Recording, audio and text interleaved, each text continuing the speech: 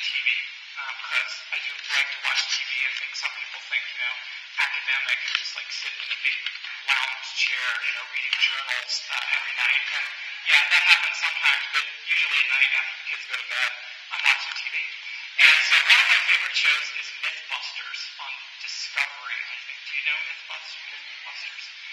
If you don't, basically they try to show evidence for or lack of evidence for something that we all think is true.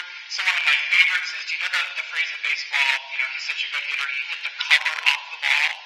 Okay, so they literally tried to hit the cover off the ball on Mythbusters, and basically they found that you need a swing that's at least 200 miles an hour. That is the myth that I sort of want to address today in talking about this issue of interaction.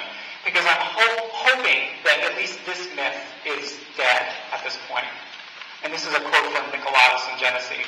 Despite the acquisition of 2 languages, bilingual children do not appear to be remarkably delayed nor remarkably advanced relative to that of monolingual children. And I think this is particularly acute, obviously, when you're dealing with populations who have some kind of communication disorder.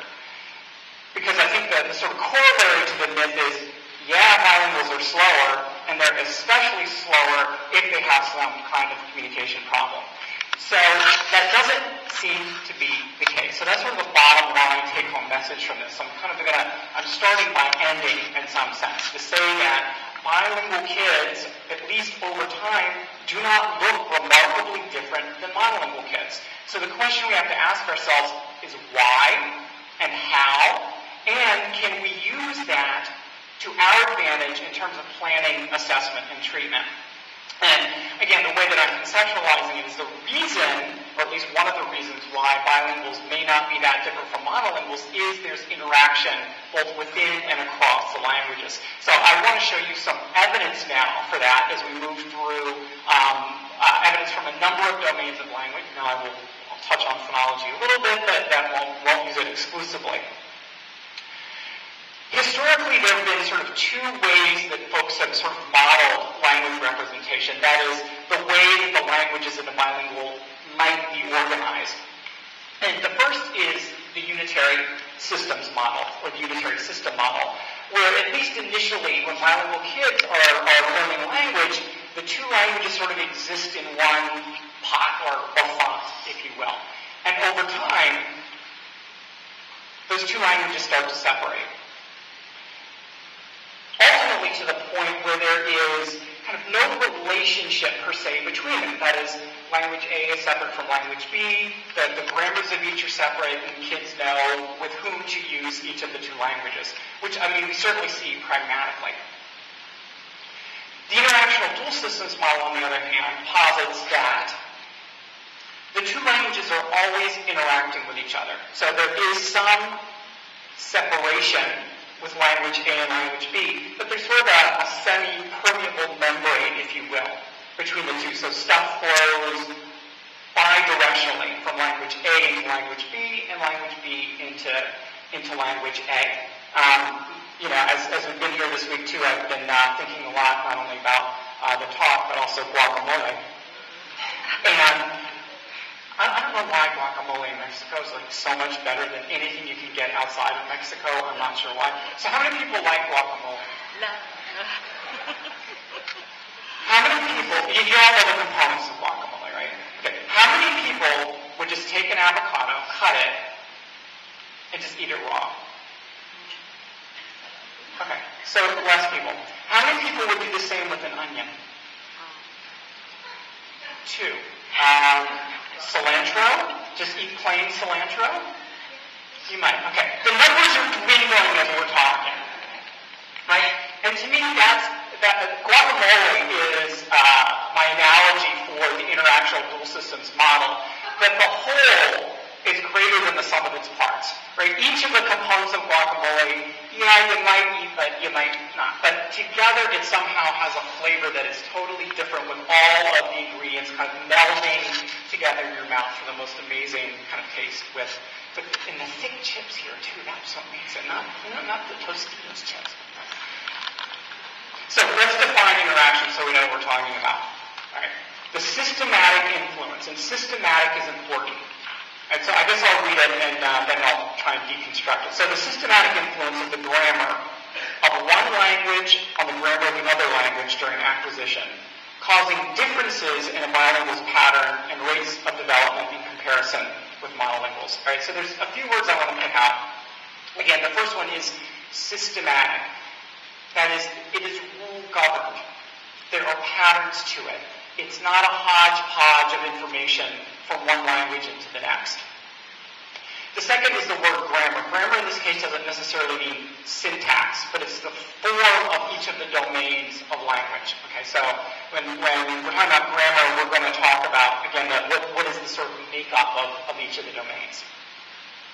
It's also important to look at the phrase causing differences. It doesn't say causing deficiencies or causing disorders or causing anything in a pejorative sense of the word. It's not better, it's not worse, it's just different. So, the implications then of this dual systems model for acquisition are threefold. One is we can possibly see acceleration between the two languages. So acceleration is an earlier or faster rate of acquisition in bilinguals as compared to monolinguals. So it could turn out that interaction means that bilinguals actually do things faster, have a less errors, earlier rate of acquisition than do monolinguals. And the reference that you see, Fabiano, is one of our former doctoral students at Temple. And one of the things that we're working on now is to see whether acceleration actually means the same as. Right? So we're extending the definition of acceleration to say, look, if bilingual kids are learning, acquiring language at the same rate or earlier than monolinguals, doesn't that actually mean that their language is accelerated in comparison to monolinguals? Because usually learning two things takes longer than learning one thing.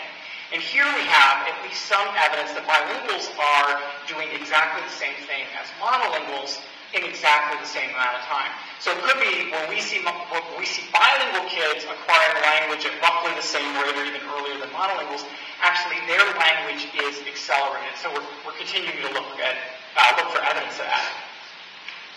The second implication of the dual systems model is what Paradis and Genesee call delay. And we're a little uncomfortable with the term delay because what does delay mean to a group of speech pathologists? Disorder, right? That there's something wrong in need of intervention. So we've actually changed it to deceleration. So we have acceleration, right, meaning faster, deceleration, meaning later or slower rate of development in bilinguals as compared to monolinguals. And again, we have some evidence for that, which we're going to show you in more detail in a second. And then finally, transfer, which again, we sort of have renamed as cross-linguistic effects, or sometimes you'll see bidirectional transfer, meaning language-specific features found in productions of the other language. So code switching, for example, would be a type of cross-linguistic effect or bidirectional transfer where there's influence of one language on the other. So the question is, are we seeing these three implications, these three sort of patterns of development in bilingual kids, and are we seeing them across all domains? Again, providing us some evidence that the languages are not simply operating as separate entities, but are working together to create perhaps a more efficient linguistic system. So again, bilinguals can acquire their language in roughly the same amount of time that monolinguals do. So if we look across the domains of language for evidence of acceleration, deceleration, and transfer, there is evidence for it. So if you look at Marino's very early study of syntax in monolinguals and bilinguals, you have the case where, in fact, in terms of the rank order of acquisition, some aspects are absolutely commensurate between the two. That is, they're acquiring them at roughly the same time, like the active tense, for example. And gender were acquired commensurately, that is, in roughly the same time frame.